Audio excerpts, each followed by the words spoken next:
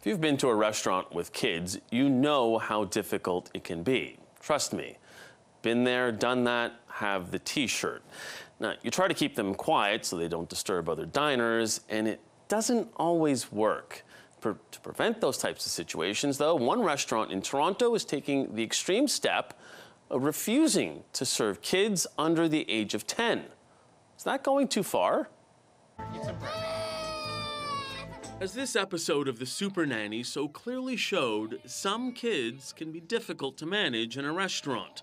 Often it leads to other people getting an unexpected dinner and a show. Because the babies are getting upset, we're going to take it to go. In some cases, the parents just decide to leave. So to prevent that from happening, ADRAC in Toronto's ritzy Yorkville neighbourhood has decided to refuse to serve children under the age of 10. The restaurant says it communicates the policy to guests when making reservations and says that ADRAC provides a more intimate setting for social, business, and date nights. Now, there are some exceptions, like Mother's Day, but management points out their other location is open to families of all ages at all times. A number of reviews have expressed shock about the rule, but it's not clear that it's discriminatory. Vacation resorts across the world market themselves as adults only to deliver a certain experience to guests. And it would seem the owners of this restaurant want to do the same. Okay, so here's the question we've been putting to you. Is this a fair practice? 81.2% of you say yes, it is. 18.8% of you say no, it isn't. Let's bring back our debaters. You know what? Why don't we start with the host of the Nerd Dad podcast? That sounds like a novel idea. Joe, what do you think about this idea? I love this idea. What great marketing. The only thing that would make it better is if they also had a daycare associated with it. I mean, what better way than to show up and know you cannot bring your kids in? Sorry, kids, I'm going for dinner in a place you cannot be. It's perfect. It's perfect. I wish there were more locations like this. Kamal, what do you think? You know, I am thinking of my best friend who has a little one-year-old out in Rome in Italy. And she shares with me so often how Roman culture is just such that they love little bambinos. They love having kids everywhere at, you know, high-end restaurants, all over you at cocktail bars, like just a part of life and culture. So I feel like when I think about the North American context and why she prefers to live in Europe is because of this openness to children and openness to having kids in public spaces that we don't necessarily see in North American contexts as much in higher end restaurants or in different places like this. But that socialization, you know, I do not have kids myself, so I'll leave it to you on this one, Joe. I'll trust your recommendation there. But that this is something that, you know, maybe we do need these spaces, but I'm also like at date night, like, isn't that like a 8 p.m. start? Like, is this really something that, you know, we're going to have young kids in the restaurant at that time? Is it bedtime? I don't know. I don't know. Yeah. It's interesting. What do you think about Kamal's idea there that it is a socialization, Joe? I mean, how else are kids supposed to get used to being in that situation? I think 100% agree. I think you have to take kids out to kind of educate them on how to behave in public. But you can take them to Swiss Chalet, you can take them to Jack Astor's, you can take them to McDonald's. There's a million restaurants that are okay with a screaming child in their setting and in their venue. And we have one example in Toronto where it's not okay. There are other examples too, but you have to be 18 or older to get into them.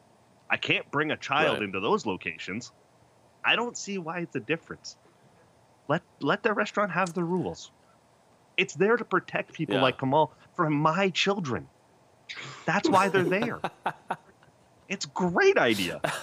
10 out of 10, no notes. Yeah.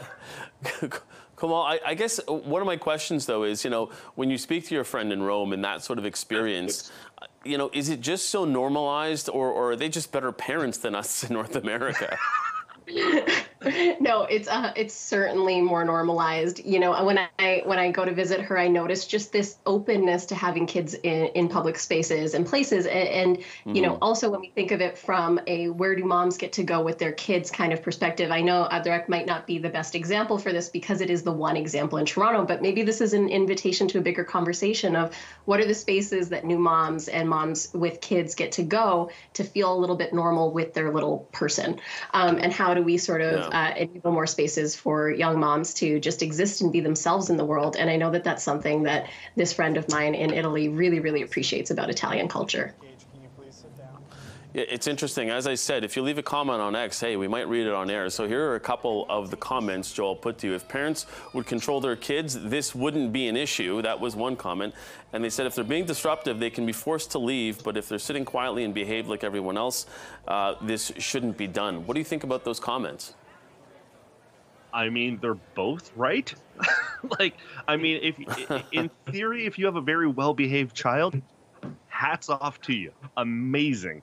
If you can get through a full, elegant meal without a temper tantrum or food ending up on the floor, that's amazing. But I think that's way more of the exception rather than the rule. And I just think that businesses are allowed to put in place rules that they think are going to help with their dining experience. And to the point of the, like, even the video entry, this is not foreign. We have hotels that feature kind of adult only situations. It's a nothing burger for people who want to be upset. The restaurant next to them probably will accept you. Go there. Yeah, and they even say, Kamal, that their other location is open to families at all times. But what do you think of the fact that there are different places, you know, resorts, as Joe had said, that are adults only, vacation experiences, and so why not just a restaurant? Yes, I am in the camp of this is not something for us to get totally up in arms about. We get to have this invitation to larger conversation as well of also the social isolation between families. You know, like there are some cultures, and Punjabi culture is one of them, where we raise our kids in community. And so when we're overlooking at kids and we're being like, if they behaved better, or if they did this better, it's like, where's the community element of us sort of co-living with one another? And that's something that I think we're missing a little bit. But again, I think a lot of the one-star reviews came from people who either didn't fully read the policy because the restaurant says it's on our booking app. It's you know, something we check in with folks about. The one-star reviews were coming from some folks who came and were like, well, you didn't tell me. And it's like, no, they told you, you just didn't fully read it. So the extreme result in that situation. But if going into it, I'll just go to the other location, take my family there, and know that it's more of a family-friendly environment. Last question to both of you. Joe, I know you hope, but do you see more restaurants doing this? No. I think it's a bad business practice in general. I really do. I think in general, you want as many people in the door as possible. So I don't think anyone's going to really do this. I think this is a novelty. Kamal, what do you think? I would say that this is like, there's no bad publicity sort of situation. We all now know the name of Udrich as a restaurant and that it's a Michelin, on the Michelin list or whatever that is for Toronto. So they kind of came out of it winning a little bit, even though those one-star reviews are probably bringing down that overall average. But I'm sure they'll bounce back pretty quick. Yeah. And again, if you don't like that location, you can bring your kids to their other location, apparently. Okay.